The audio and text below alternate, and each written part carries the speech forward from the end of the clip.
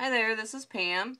I haven't done a video for a very long time, but I thought I would start back with doing a Back to Basics little series on YouTube here. So I'm not going to do anything fancy, basic stamping, because when I first started stamping a long time ago, 12, 15 years ago, all I had was stamps, paper, and ink. So that's what I'm going to start with, um, doing this back to basics kind of series.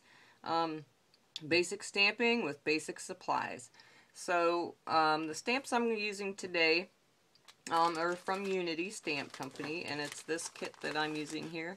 This is a good kit, I think, to start with for beginners because it's pretty much a solid image.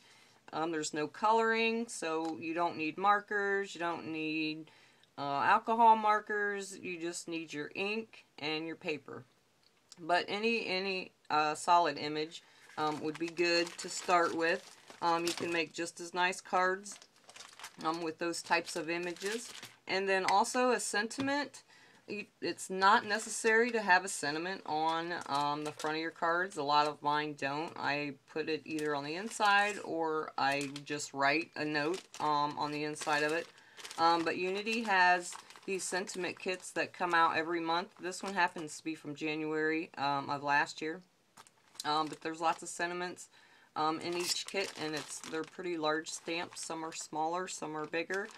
So I will put a sentiment on the front of it because when I started stamping, I did have a few.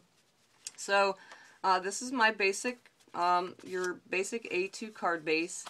I took a piece of 8.5 by 11 cardstock because that's what they come in. And I cut it in half, the long length. So this is 4.25 by 11. And it's scored at 5.5. It's right in the center. So that makes my card base. And then for this, the top layering piece, I cut that at 5 inches by 3 3/4. So it gives a nice border all the way around the card base. So we're going to stamp on this, and there's lots and lots of inks. When I first started stamping, all I had was pigment inks. And it was funny because I thought there was something wrong with the ink because it wouldn't dry. So yeah, pigment inks take quite a while to dry. So if you're new to stamping, maybe don't buy those. I'm going to use Distress ink. This is ground espresso. This is just an ink that's readily available. Lots of people use them, but really any ink that you have is going to work. So just ink up your stamp. I always rub it around first and then ink away. And the solid images, this one's not too bad because the solid parts of it are pretty small. But sometimes if you don't have a good ink pad and you have a solid stamped image, you're not going to get a good impression. Now pigment inks will always give you a good impression just because they're they are a very thick ink. Personally right now I don't have any pigment inks anymore. I do have a hybrid ink, which is a dye ink and pigment ink blend. Those do work good also for solid images. But for now, I'm just going to use this little one. And this is the ink cube. They do come in a larger full size, but I don't need the full-sized ones, so I just got the little ones. So that looks pretty good. Inking that up, it takes a little longer because that ink pad is so small. And then we'll get our paper. And I'm going to offset this a little bit because I have my sentiment here that I'm going to stamp in the corner. So I'm going to stamp this over off to this side.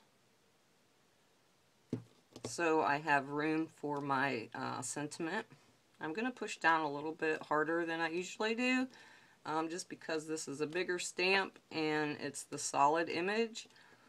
And if you don't get a good impression, then that's fine. This is a handmade card.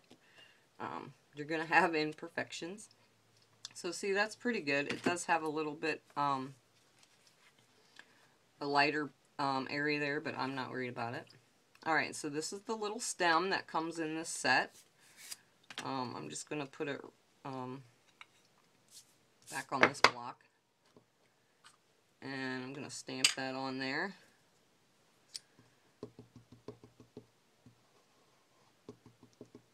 And we'll have a cute little card. No embellishments needed. Like I said, when I first started stamping, I didn't have anything. Of course, back then they don't have all the cute stuff that they have now, but basic supplies. I had pretty much nothing.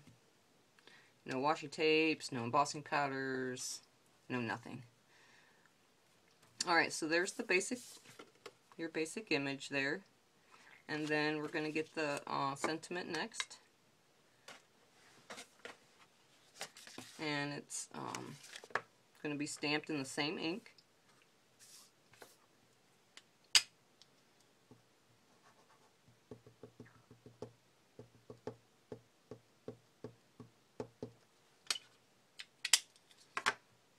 And I know I'm upside down for you, but I hope that's alright. And we're going to put that just right in the corner.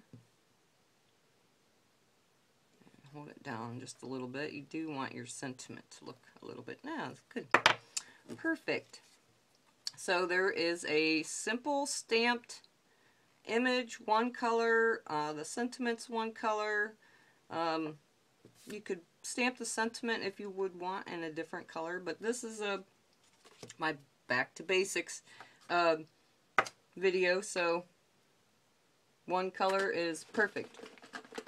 And then tape runners, there's loads and loads and loads of tape runners. I think mine is actually about empty on mine, but any tape runner will work.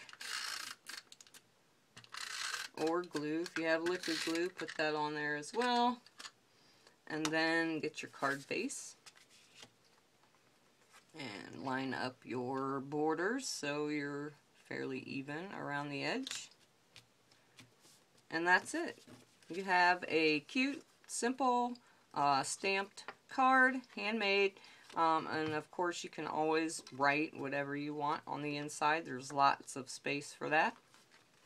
So I hope you like this Back to Basics series that I'm going to do. Perfect for beginners.